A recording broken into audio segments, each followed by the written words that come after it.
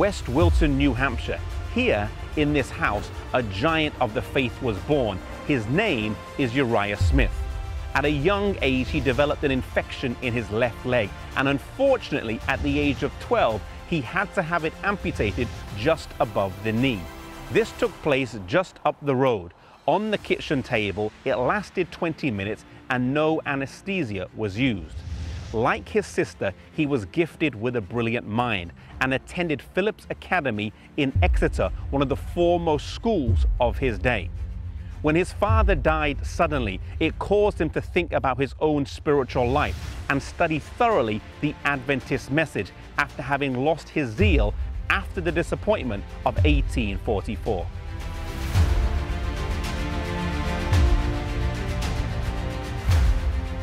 He went to hear James and Ellen speak in Washington, New Hampshire for the first time and was impressed by the explanation given for the great disappointment. He went home and studied his Bible for 3 months before making a commitment to renew his faith and rejoin the believers. Soon after, he turned down a lucrative job offer and moved here to Rochester, New York to work for the newly relocated Review and Herald offices. He was 21 years old at the time and would go on to work for the Review and Herald for 50 more years. At the age of 23, when it moved to Battle Creek, Michigan, he became the resident editor.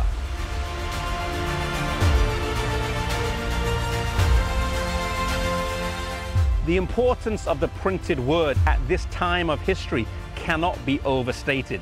The churches that were scattered around the country would only hear from the traveling itinerant speakers what was happening elsewhere every several weeks. Uriah Smith, as the resident editor-in-chief of the Review and Herald, was like the pastor of the whole church, as people would read his editorials and find out the news of what was happening elsewhere, such as who had died.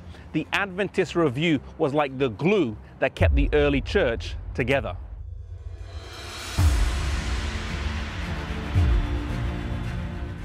However, he was more than an editor and preacher. Uriah Smith had 8 patents during his life, one of which was a school desk that earned him $3,000. He also patented a significantly improved version of the prosthetic leg. He was also a prolific writer, completing 18 books during his lifetime, the most famous and well-read being Thoughts on Daniel and Revelation.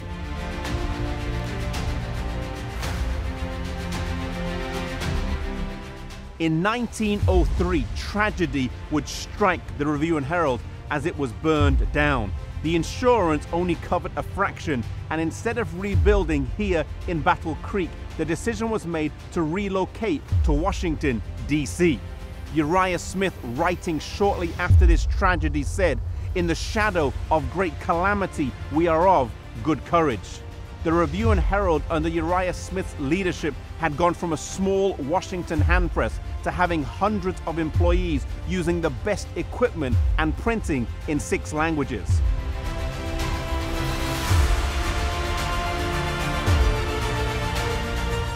On the 6th of March 1903, he was walking to work here in Battle Creek when he suddenly collapsed. He was rushed to be seen by a doctor, but unfortunately he died a few hours later from a large stroke. A special issue of the Review and Herald was published with his picture on the front, as well as a poem by his late sister Annie that she had written years previously about himself.